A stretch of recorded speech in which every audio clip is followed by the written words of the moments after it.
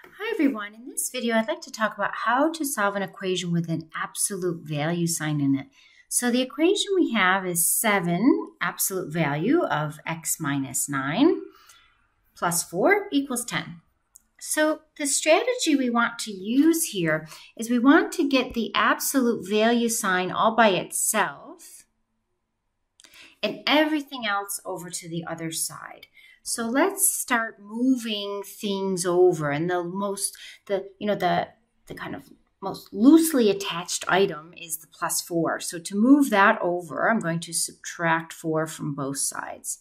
And what that leaves me with is 7 times absolute value x minus 9, close the absolute value, equals 6. And now the next layer attached to the absolute value sign, or the thing I need to move over at this point, is the 7. And that's attached by multiplication. So if I want to undo multiplication, the operation would be division. So let's divide by 7 on both sides.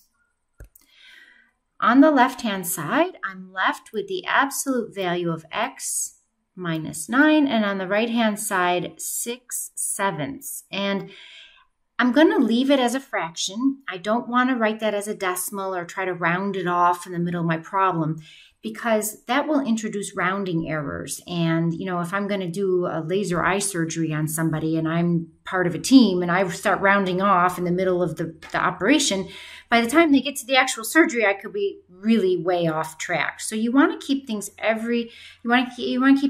exact until the very last step of the problem. That will avoid any round off errors. All right, so now at this stage, you may be wondering, how can I undo or lift off these absolute value signs?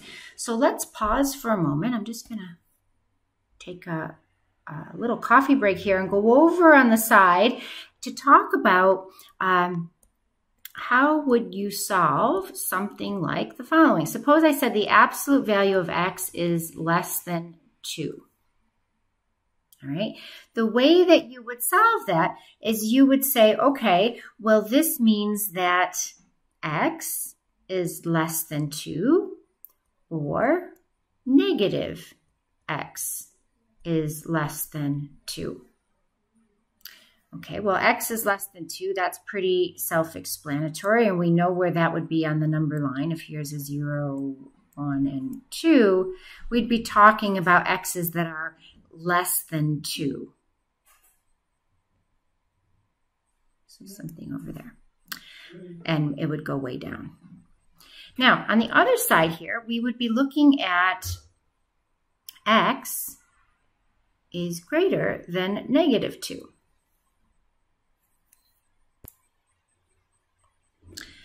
So if you wanted to split that up, you have x is less than 2, and you have negative x is less than 2.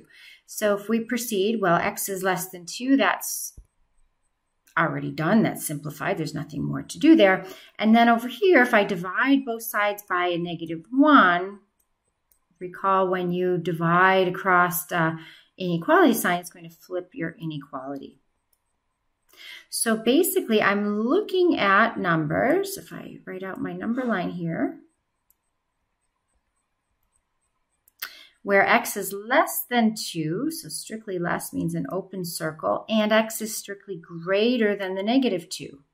So I'm looking at values in that interval, and this would be the interval from negative 2 to 2 in interval notation, or another way to express that would be negative 2 is less than x is less than 2.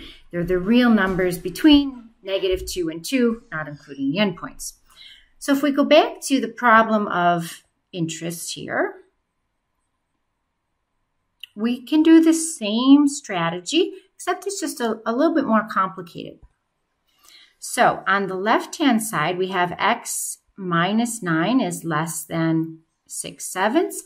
And then over here, we have negative parentheses x minus 9 is less than 6/7. So over here, if I add a 9 to both sides, I'm going to have 6/7 plus 9. So that's x is less than 9 and 6/7. So you could make that an improper fraction. And then over here on the other side, you're going to have x minus 9 is greater than negative 6/7. And if you add 9 to that side, you're going to have 9 minus 6/7, which is equal to x is greater than 8 and 1/7. So on a number line, if you were to put these values, 8 and 1/7 and 9 and 6/7, your solution would live between those values.